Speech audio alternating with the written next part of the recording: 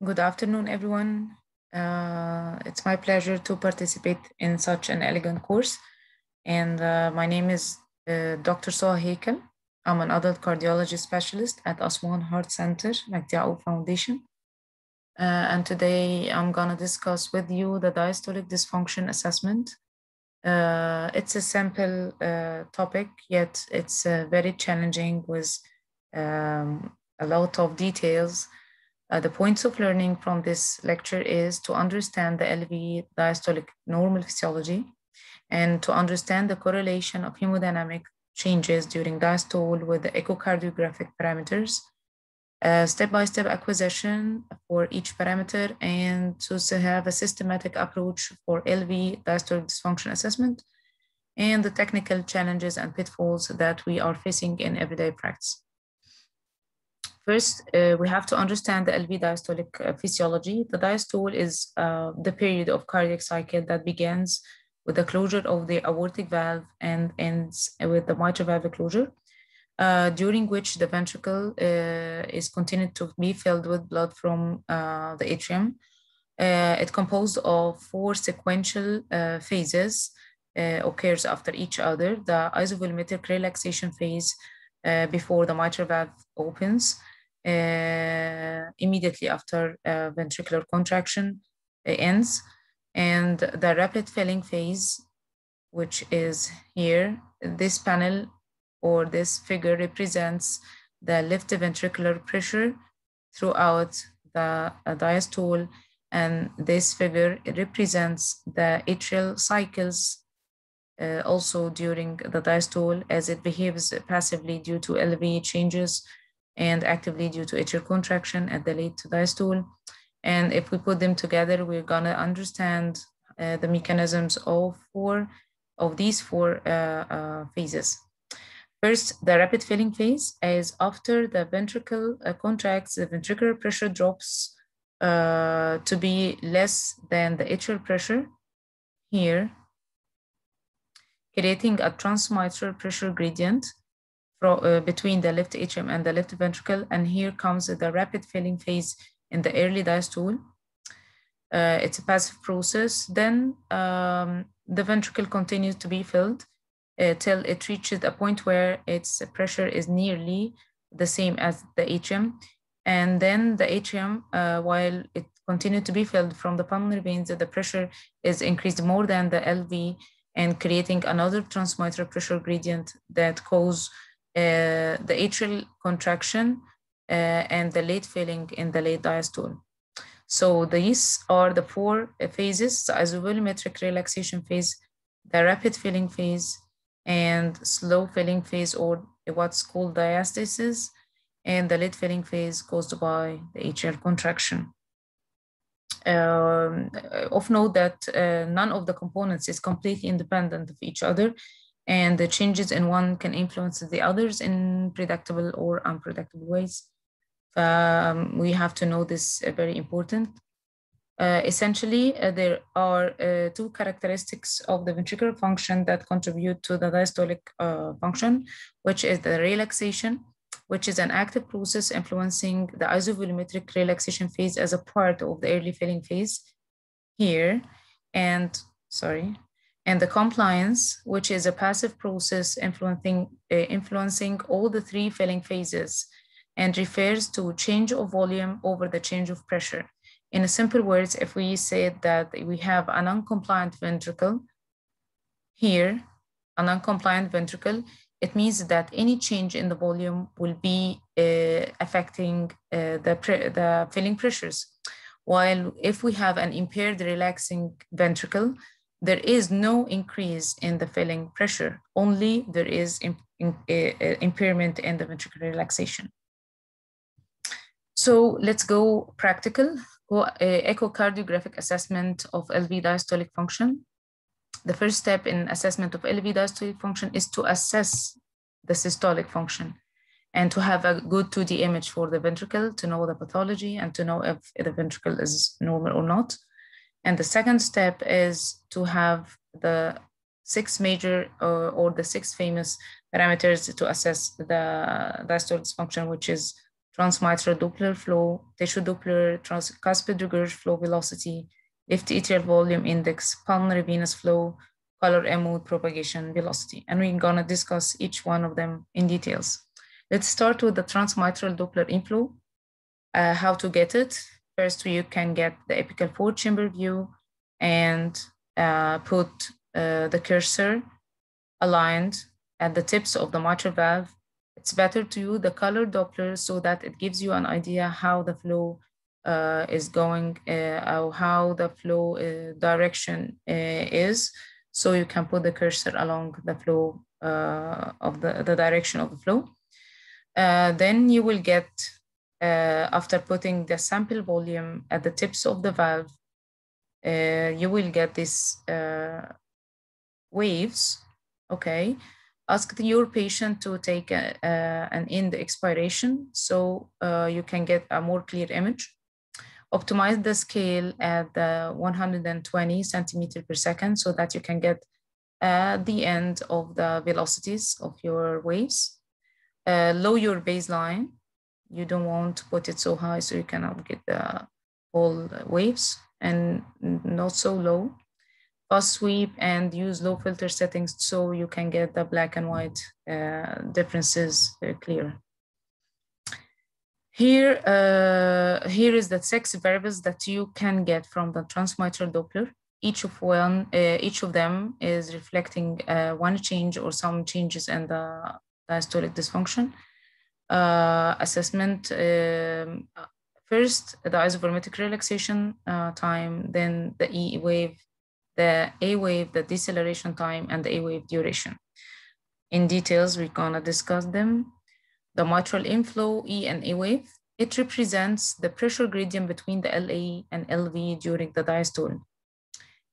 E wave corresponds with the early diastolic filling, and now we are familiar with this pressure curves between the LV and LA. E wave occurs here at the early filling as it represents the transmitral pressure gradient at early diastole. Early diastolic filling occurs nearly responsible for 80% of the LV filling, guided by it's only in the normal population, young age, and so. And it's affected by the rate of LV relaxation and LA pressure. And A wave representing the late diastolic filling, and it accounts for 20% of the LV filling. Usually it's smaller than the A wave, and it's corresponding with the LV compliance and caused by the left atrial contraction. Also, we calculate the EA ratio, which is the early diastolic filling compared to the late diastolic filling, and normally it should be between 0.8 to 1.5. The isovolumetric relaxation time, it represents the duration of relaxation between the aortic valve closure and the mitral valve opening. How to get it? We can get the apical 5-chamber view by opening the LVOT, getting a large sample volume to be put between the inflow and outflow, and then it will record the mitral inflow represented in E and A wave, and the aortic flow represented here. Then this is the isovolumetric relaxation time. It occurs between the aortic valve closure and the aortic valve opening. Isovolumetric relaxation time is inversely proportionate to elevation of the filling pressures, and it's prolonged only in impaired relaxation, as mitral valve takes longer time to open, but in normal filling pressure. While the filling pressures started to increase, while the LV diastolic dysfunction continued to deteriorate, the isovolumetric relaxation time is shortened, and the mitral valve opens rapidly, and this is due to increased LV filling pressure. E-wave deceleration time represents the rate of the early filling phase. Also, it has an inverse relationship with the filling pressures, as the stiffer the ventricle, the shorter the deceleration time. Here is the diagrammatic illustration. and the transmitral Doppler flow throughout the different grades of diastolic dysfunction. And this is the normal. And when impaired relaxation occurs, the deceleration time starts to increase. Then when filling pressures is superimposed over the impaired relaxation, it starts to decrease again. Then again, it decreases. The normal 160 and 220, and abnormal is less than 106. This video is illustrative for the change in the pressure curve between the LA and LV during the diastole. I think now we are very familiar with it, and this is a normal transmitral Doppler. The isovolumetric relaxation time, early filling, represented in the E wave, which is the responsible for the majority of the filling in the early diastole. Then the atrial kick, which is responsible for the minority of filling at the late diastole. Okay, while the diastolic dysfunction starts to develop, here the impaired relaxation or abnormal relaxation occurs. Now we can notice this slope. See the difference between here and here. The transmitral pressure gradient is now lesser than here. So the E wave is smaller and the isovolumetric relaxation time is prolonged, and A wave is the predominant, and it's responsible for the majority of filling in this phase. After that, when the pressures started to increase, sorry for this technical error. When it started to increase, we can see the increase in the E wave again and decrease in the A wave. This gives the restrictive filling pattern, and the isovolumetric relaxation time is shortened and the deceleration time is shortened. So to wrap it up, we can see this figure with the progression of LV diastolic dysfunction from being normal to impaired relaxation to pseudo-normal phase where the pressures started to increase, and to restrictive where the pressure is also markedly increased, and how it reflected on the transmitral Doppler. Different measures like EA, now it's reversed, isovolumetric relaxation time increased, deceleration time increased, then it becomes shortened again, and the EA wave have the pseudo-normal pattern. If we look here at the pseudo-normal and the normal, the transmitral flow, we can tell that there is no major difference between them. And it's challenging to know it only by transmitral Doppler. There is another measures to further assess whether it's pseudo-normal or normal. Then the restrictive filling, where there is increase in the LV filling pressures. When happened, there is a large EA ratio and smaller isovolumetric relaxation and deceleration time. So collectively, it has a U-shaped relationship with the transmitral Doppler and the different grades of the diastolic dysfunction. It increase, decrease, then increase again. Here are some technical tips in acquiring these transmitral Dopplers and how to get it correctly. Mitral inflow velocity, if we have this arrow representing different levels of putting a sample volume from A to F. And this is a different Doppler profiles that you can get at the different levels. Then if we noticed that D is the proper placement site of the sample volume, and this is the Doppler waves that correctly we can get. And if you look at the A profile, it gives the reversed E ratio. If we put it into the left atrial cavity or F, it gives you this wave. So this is the correct wave we need to have. In everyday practice, we can face something like that, but we don't know the translation of it. It's a triphasic mitral inflow. You can see a small wave after the E wave and before the A wave. What is this and what its significance? It's the L wave. Okay, what is its significance and how it occurs? It occurs with markedly delayed LV relaxation in the setting of elevated LV filling pressure, like in the pseudo-normal phase, as we said before, when there is impaired relaxation superimposed with moderate elevation of LV filling pressure.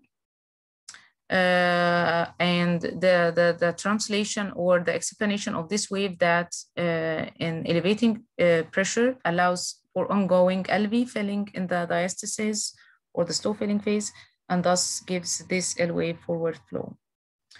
It's really rarely seen in normal LV diastolic function when the subject only had bradycardia, but now its velocity will be less than 20 centimeters per second. May be seen with AF, and it's an indicator for increased LV filling pressure in known cardiovascular disease, but it's not sensitive thing to be relied on. In order to know the difference between the normal and pseudo-normal filling pattern, we can do Valsalva. Changes of mitral inflow with Valsalva is very important. What is the Valsalva and how to make it? We can make a forced expiration or ask the patient to make a forced expiration. Again, is to close the glottis for 10 seconds, maintaining the thoracic pressure at 40 millimeter Hg.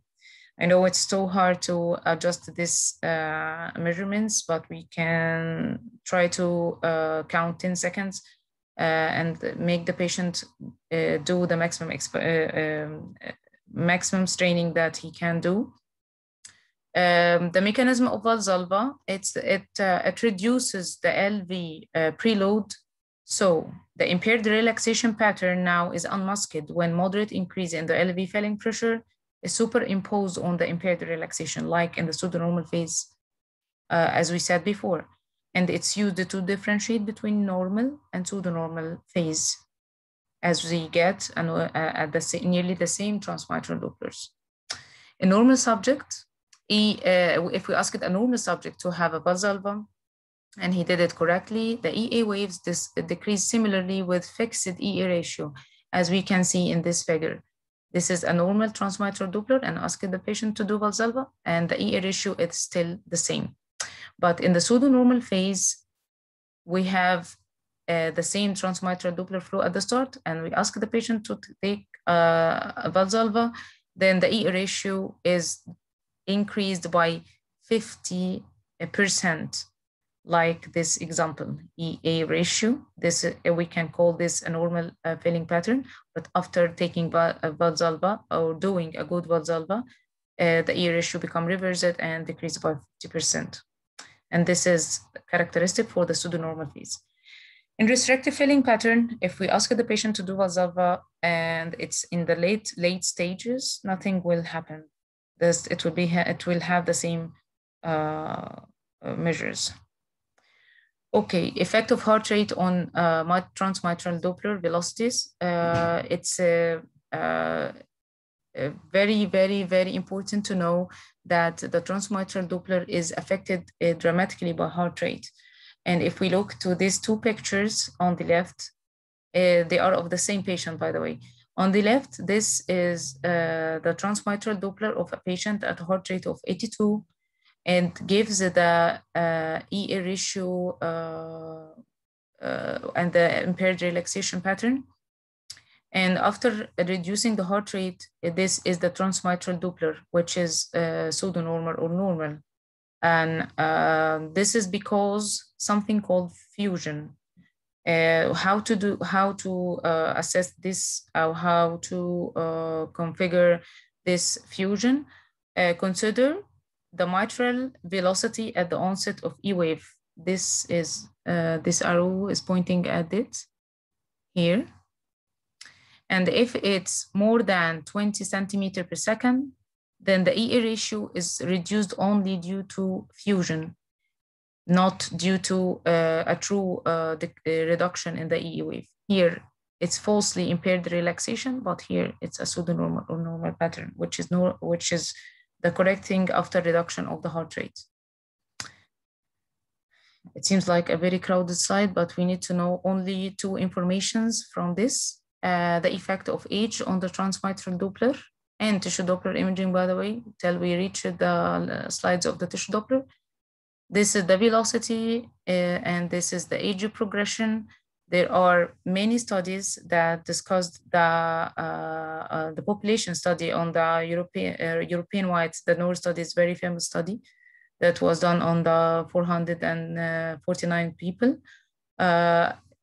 discussing the changes of the transmitral Doppler and tissue Doppler with age.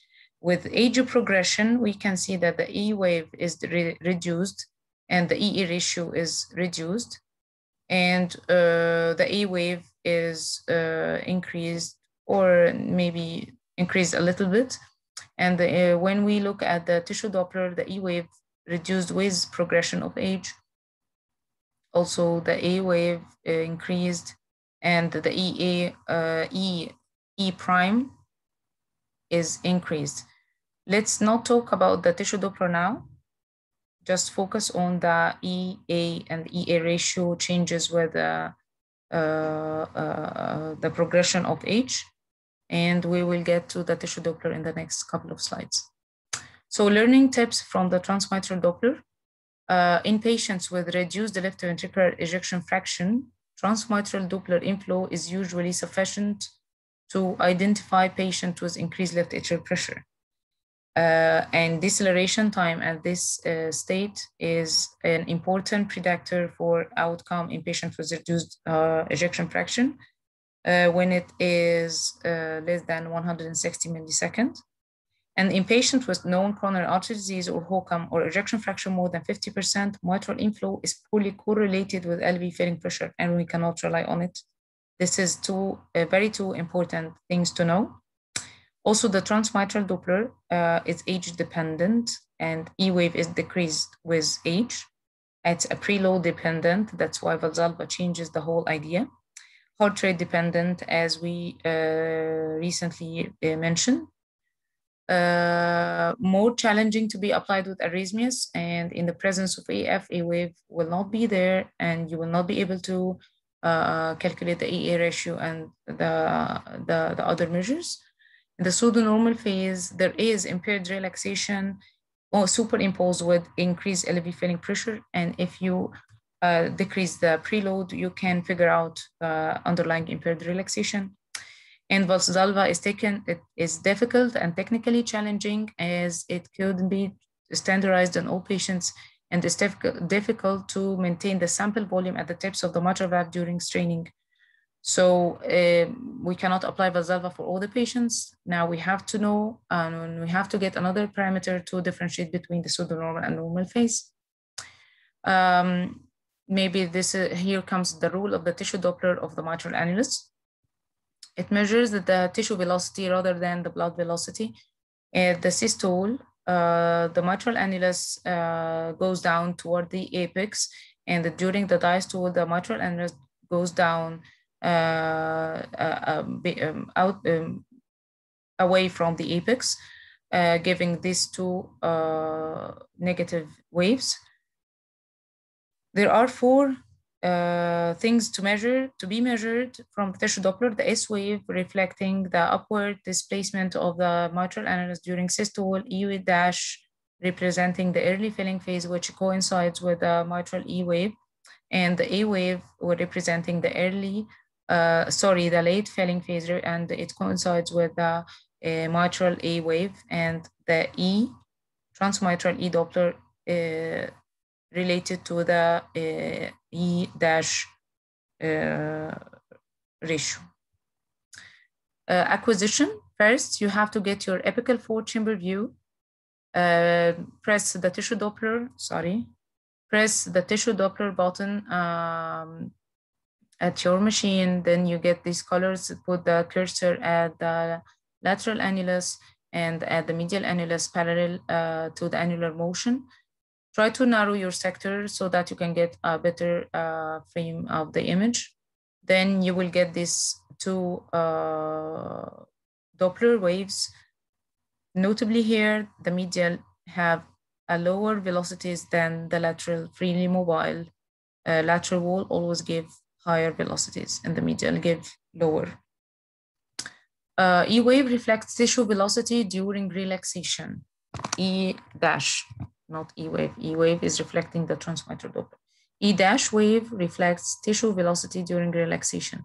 Normally, E dash velocity at the medial annulus is more than 7 and more than 10 normally at the lateral annulus. But as we said before, if we have a pseudo-normal pattern with EA ratio nearly the same as the normal filling, we can define the difference by doing Valsalva, and we said it's technically challenging. So we have to know another measure that differentiate between them. Knowing that the transmitral Doppler have a U-shaped relationship with deterioration of or progression of the diastolic function, it's very, very important to know that E dash is decreased in all degrees of the diastolic dysfunction, as we say here. There is no change in this pseudo-normal phase like what happened at the transmitral Doppler. Frankly speaking, normal E dash equals normal diastolic function, as it is again decreased in all degrees of diastolic dysfunction. It's less load dependent than conventional blood transmitral Doppler parameters, which is one of its advantages. And LV filling pressure have a minimal effect on E dash wave in the presence of impaired relaxation. This is why in the pseudo-normal phase, we don't get this profile as we get in the transmitral Doppler flow. EE prime or EE dash, we can divide the transmitral E wave by getting first the E wave, then we put at the lateral annulus and at the septal annulus. It predicts the LV filling pressure. EE dash is used to predict the LV filling pressure and to correct the effect of LV relaxation on mitral E. AC guidelines recommended using an average value of septal and lateral E, although if you want to use one of them, it's completely accepted. EE dash ratio less than 8 is usually indicate normal LV filling pressure. If we divide E on E dash and having 8, it's normal. If we divide E and over E dash and it's more than 14, it's highly specific for elevated LV filling pressure. But what about the value between 8 and 14? It's a gray zone that need other measures also to confirm increasing the LV filling pressures. Of note, if we used, not using average, if we use the septal, E dash is normally less than 15, and if we use the lateral E dash, so the EE dash normally will be less than 13. Here is some technical tips about the sample volume placement site and machine setting.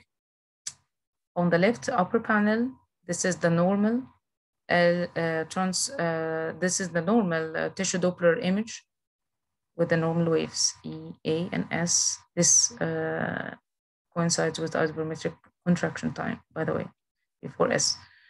And this, when we put the sample volume at the interventricular septum, we will get a very different shape of the waves. And this, when we have a very low gain, we cannot define the waves correctly. And then when we use a high filter, this is more noise than we can ever imagine. Also, this slide is to highlight the importance of beam alignment. As we said, we should put the cursor at the annulus parallel to the motion or direction of the annulus. So this is the motion, direction of the motion of the annulus directed upward, and this is the beam incorrectly or suboptimal aligned. And here is the optimal tissue Doppler beam alignment parallel to the direction of the annulus movement. Here we can see you can get velocities very poor and very decreased, and here is the normal. Just the beam alignment can give you a completely different picture. Limitation of tissue Doppler imaging, it's an angle dependent, as we said. E dash is an age dependent as it decreases with age. Remember the slide that was so crowded and we said that we will skip it, the tissue Doppler imaging, the NOR study. This now is mentioned that the E wave is age dependent and it decreases with age like the transmitral E. And EE dash has a gray zone in which the LV filling pressure is indeterminate, and the EE prime or EE dash ratio is not accurate in heavily calcified annulus, at the mitral valve disease, pericardial disease, regional wall motion abnormality at the sample size, and at the sample segment, and HOCM, left bundle branch block, and the pulmonary hypertension. This is a major limitations for using the EE prime.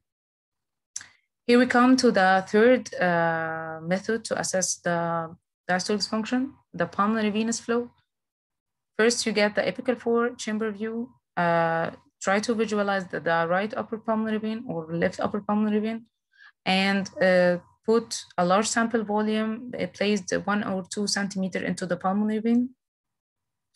Try to use the color Doppler. It will help you to get the direction of the flow. Then you will get this Doppler view. First wave is S wave, and it's consists of a positive wave, or it consists of 2 waves, actually, this and this. All we need to know, it represents the systolic filling of the atrium, where the atrium acts as a reservoir of blood from the pulmonary vein. And the D wave, which represents also forward flow from the pulmonary vein to the atrium during the early diastolic filling, and it coincides with the E wave, the transmitral E wave, and the atrial reversal wave, which represented here, and it coincides with the mitral A wave or atrial contraction. Also, we can calculate the SD ratio. Normally, the SD ratio is more than 1, as the atrium fills in the systole, or the flow in the pulmonary veins is more in the systole than the diastole. And we have a small A wave during atrial contraction, normally, okay? Then when the pressure started, the filling pressure started to increase, and the LV filling pressures with increase the LV diastolic dysfunction grade, the systolic wave become more blunted, and the D wave is more prominent, like here. S wave is blunted and D wave is more prominent, as the filling occur at this state, at the early filling, more than the systole, and the A wave become more prominent during atrial contraction. When the restrictive filling or markedly increase in the LA and LV filling pressure occur, the systolic wave become reversed, and the blood is pumped during this phase, during the ventricular systole, towards the pulmonary vein, like here. Okay, and the A wave also, it become more prominent and having more duration.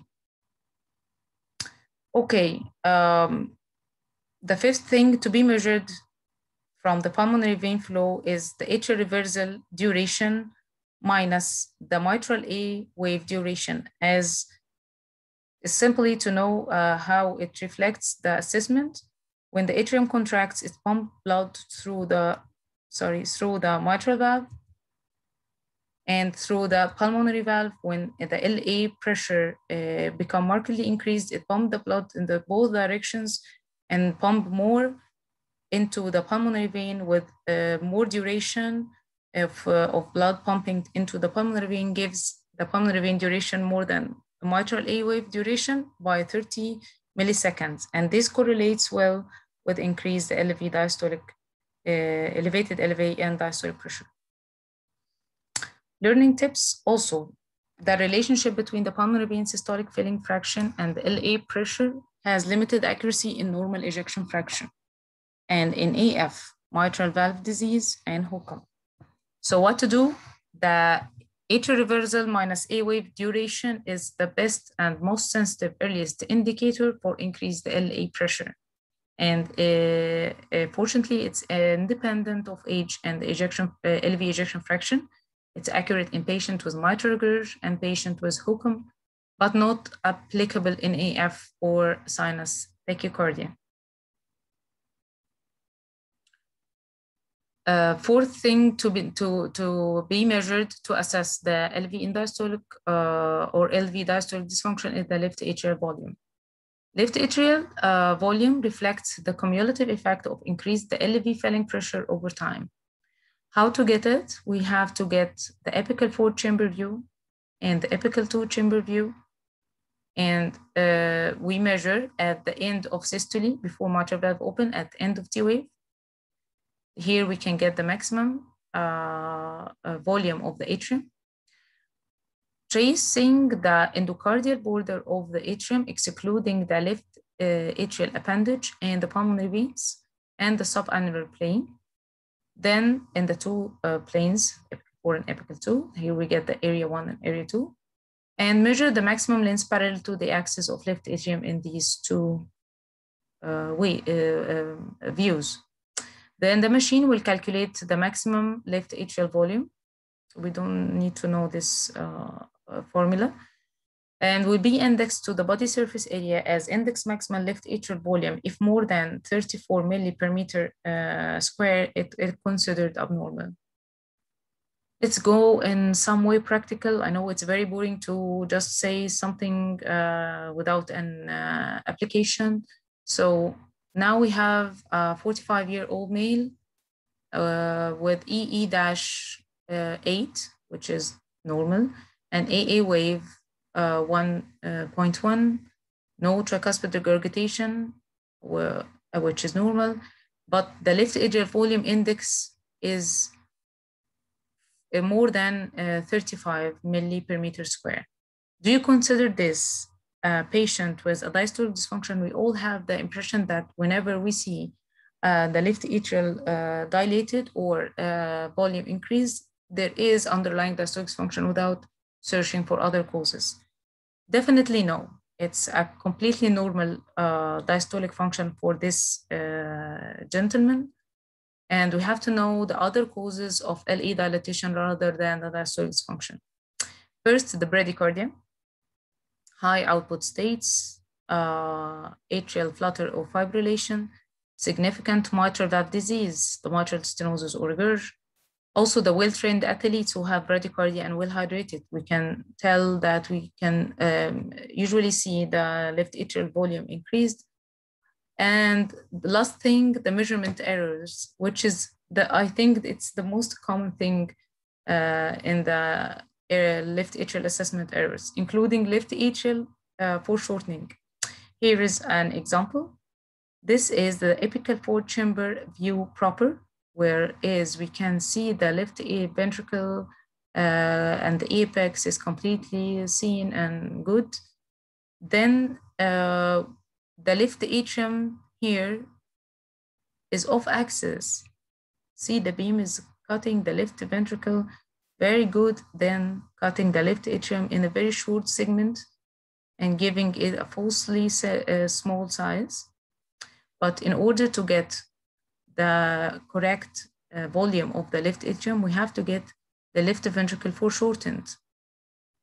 And the view should be dedicated to see the whole left atrial wall. Even if we can see the ventricle very well, we don't need to assess the ventricle right now. We want to see the atrium, and we want the beam to cut the left ventricle foreshortened, but cut the left atrium at the center to get the good idea and good alignment, so that we can see the left atrium maximum volume. Fifth method to reflect the diastolic dysfunction is the tricuspid regurgitation jet velocity. there is a significant correlation exists between the systolic pulmonary artery pressure and non-invasively derived left atrial pressure, but importantly, in the absence of pulmonary disease. If the tricuspid regurgitate velocity is more than 2.8, it's considered abnormal. The sixth method, the color M mode propagation velocity, which represents the rate of LV relaxation, especially in reduced left ventricular ejection fraction. How to get it and what its significance. It measures the flow propagation during early diastole from the mitral annulus towards the apex. How to get it? The technique is to get the apical forward chamber view, put the color Doppler at the LV cavity till the apex, shift the color baseline toward the mitral inflow. As we said here, this is 70, nearly 70, and here is 53, where the highest velocity jet is at the center and labeled with nearly blue, and put the M mode aligned at the direction of the flow from the mitral to the apex.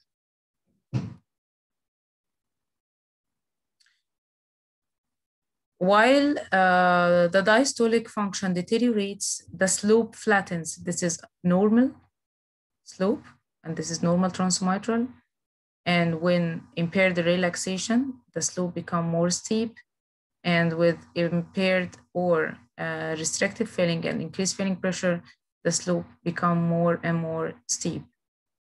Propagation velocity is normally more than 50 centimeters per second, but if it's decreased to be less than 45 centimeters per second, it reflects abnormal relaxation.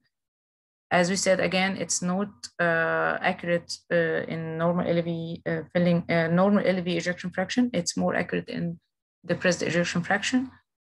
And if we get the E wave, the transmitral E wave through the mitral valve in relation to the propagation velocity, which represents the blood flow from the annulus to the apex, if we get this ratio more than 2.5, then it's correlated with elevated left atrial pressure and pulmonary capillary pressure more than 15. This is to wrap all the things up together and to know that LV relaxation during the different grades of diastolic dysfunction is in grade 1 impaired, in grade 2 impaired, and grade 3 it's impaired throughout the cycles, throughout the different degrees of diastolic dysfunction. And the left atrial pressure begins to increase during the grade 2 and grade 3. Mitral EA ratio is normal from 0.8 to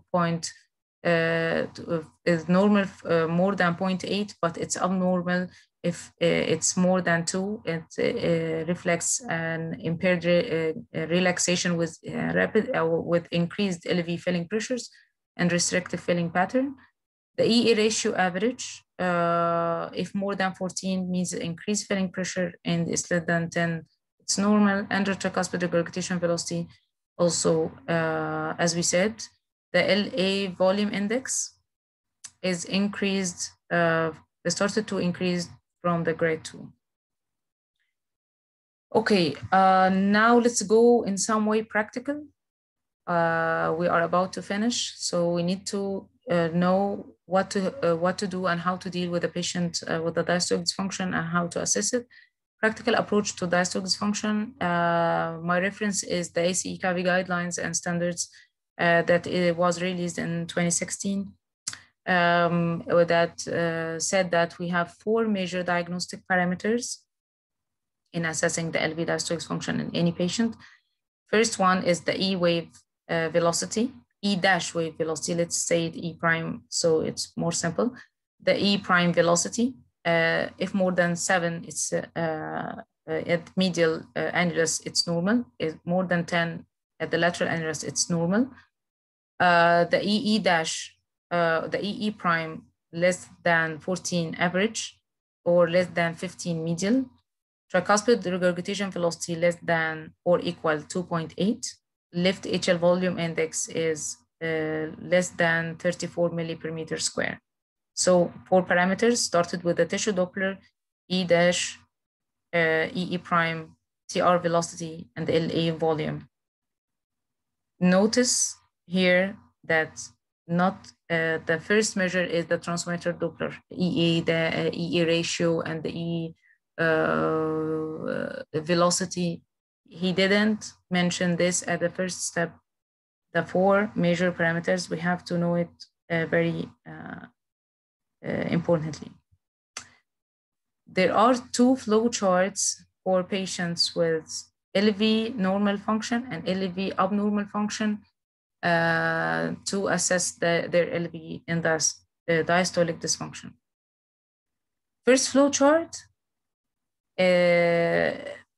with the ventricle, normal LV ventricle. First, we have to assess the 4 major parameters we said immediately: the average EE ratio, the septal E prime velocity, and the lateral E prime velocity, TR velocity, and left atrial volume index. And if we have more than 2 positive, I mean, if we have an average EE dash more than 14 or plus any of these, more than 50% positive of any of these 4 variables, it means that we have a diastolic dysfunction. But if we have less than 50% or less than 2 of these variables positive, there is a normal diastolic function. But if 2 is positive, 2 are positive, and 2 are negative, there is an intermediate phase that needs more assessment by different methods like the pulmonary vein and propagation velocity and other things that we mentioned before. So first, depend on these 4 major characters: EE dash, septal E velocity, lateral E velocity, TR velocity, and left atrial volume index. And this is a flow chart with patients with reduced ejection fraction.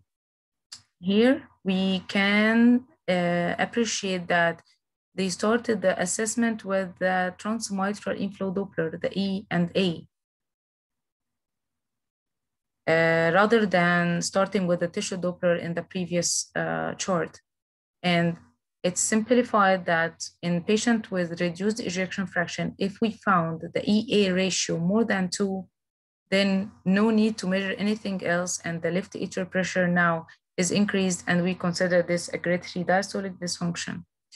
And in patient with reduced ejection fraction and transmitral Doppler is less than 8, with E velocity less than 50, then we have a normal left atrial pressure. We have a grade 1 diastolic dysfunction.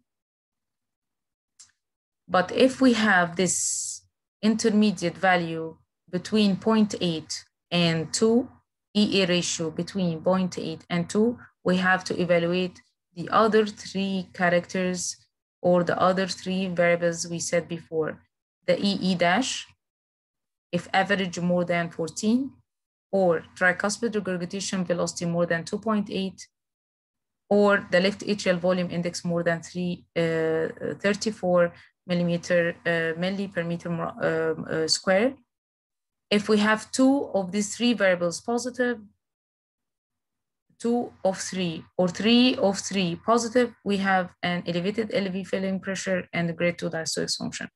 And if we have 2 of 3, or all these variables is negative, we have a normal LA pressure and the grade 1 diastolic dysfunction.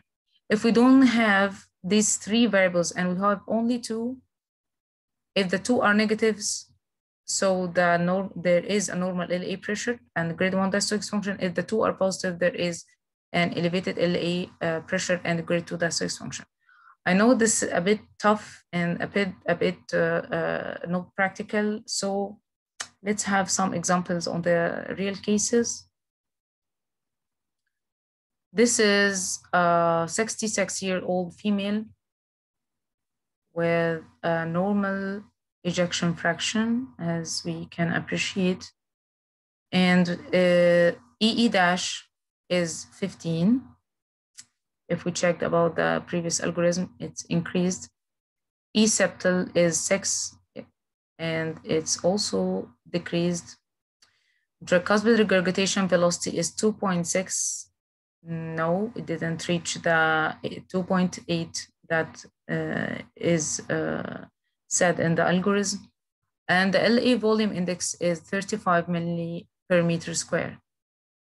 If we checked about this lady, how to assess her diastolic function, if we can say it's a normal or the impaired relaxation or diastolic dysfunction grade 2. Of course, it's a diastolic dysfunction grade 2, although it's a tricuspid regurgitation is not fulfilling that criteria, but we have this one and this one and this one. 3 out of 4 is positive, so this is a pseudo-normal phase. 40-year-old male, ejection fraction 25%, dilated cardiomyopathy. EA transmitral Doppler is 2.7. I think we don't need anything else to say. It's a restrictive filling pattern and increased LV filling pressure. Third case or third example, 50-year-old female, impaired ejection fraction. Start with the EA transmitral Doppler, and we found it 0.96 in the gray zone, or in the middle of the flow chart. We said before. The E septal is reduced 4.6, one of the checkpoints. EE dash is 20, another one of the checkpoints there. Tricuspid regurgitation velocity is 2.5, which is not with us. And left atrial volume is increased 37 milli per meter square. So definitely here, the LA pressure increased. Tricuspid regurgitation is not fulfilling that criteria. E is reduced, and E ratio is in the gray zone, 0.9. So this is an grade 2 diastolic dysfunction, and left atrial pressure is increased. If we don't have one of these, as we said before, if the 2 are positive, then we have elevated LV pressure. If the 2 are negative, we have an impaired relaxation. Sometimes we need to get a trans Doppler, the pulmonary vein trans Doppler, so that it aids in the diagnosis and the area in the flow chart in the middle here. If we can't get all these variables, we can get the pulmonary vein SD ratio. If it's less than 1, it will help in the diagnosis also. The last example, the 70-year-old male with normal ejection fraction. I envy him for his ejection fraction, by the way. And the E septal is 6. E prime average is 7. And the index left atrial volume is 30, and with no tricuspid regurgitation. But the EA ratio is 0.8. What do you think? I think this is impaired relaxation, normal age-related diastolic function. I will not even call it an impaired relaxation or diastolic dysfunction. One last rare thing to be mentioned in the diastolic dysfunction, what we can get here is a diastolic mitral regurg during the diastole. EA, which represents the filling in the diastole. Now we're still in the diastole. Then this is the systole. What is this wave? This is the diastolic mitral regurgitation. It's a very rare condition, and it occurred in markedly increase in LV pressure more than atrial pressure at any phase of the diastole. Also, it occurs in severe acute aortic regurgitation and complete heart block sometimes. Last 2 slides. Very important to mention that the atrial fibrillation And the assessment of diastolic dysfunction during atrial fibrillation is very, very challenging, as you have no A wave, so you can't get the EA or the A duration or the atrial reversal to A duration. To assess the diastolic dysfunction, you have to fulfill these 5 or to follow these 5 parameters. First, the peak acceleration rate of the mitral E velocity, which is measured here from the baseline or from the base of the E wave till it reaches its apex. And if it's more than 1,900 centimeter per second, it means that there is increase in LV filling pressure. Also, the isovolumetric relaxation time, if it's less than 65 meter per second, and the deceleration time of the E wave, if it's less than 160 meter per second, and it's very specific in heart failure reduced ejection fraction.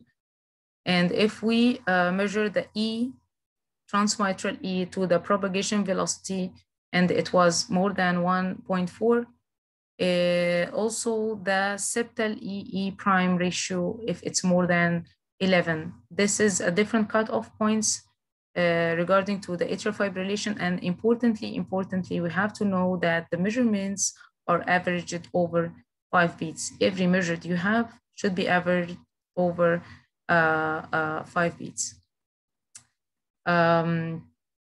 Also, the market variability in E-wave velocities correlates with the filling pressure not increased. I mean, if you have these consistent velocities throughout a different beats, this means that the LV pressure is high. But if we have a market variability, one is high, one is low, one is high, and one different between beats to beat, it means that the LV reflects that the LV filling pressure is not so much high. Last slide, constructive pericarditis. The patients usually have a septal bounce by 2D as the filling pressure is increased on the left ventricle and the left and the right ventricle together. So we have respiratory variations on the transmitral and the transtricuspid. With inspiration, it increases on the tricuspid mitral Doppler more than 40% between the inspiration and expiration, and the mitral by 25%. And using tissue Doppler, we have a very characteristic thing that's called annulus reversus, as patients usually have a septal E velocity higher than the lateral E velocity, which is not, we are not getting used to this. And EE dash in this state shouldn't be used to estimate the LV filling pressure. Also, the septal bounce is very characteristic for the diagnosis. So the take-home message is assessment of diastolic function is challenging and tricky. Make sure that data is concordant. No single parameter can be conclusive in the diagnosis of diastolic dysfunction. Organized approach is a must. Avoid the technical errors we mentioned before. First step in use is to evaluate the LV systolic function before evaluating the LV diastolic function. Transmitral Doppler is markedly dependent on age, heart rate, and loading conditions. Tissue Doppler imaging is less load dependent. LV myocardial relaxation represented in the E dash is impaired in all degrees of the diastolic dysfunction. If we get a normal E dash, you get a normal diastolic function. Transmitral Doppler is not accurate in normal ejection fraction, and other measures should be integrated. So it's a major fault when you have a normal patient and you put a transmitral Doppler and you just assess the diastolic function from it. It's not completely accurate.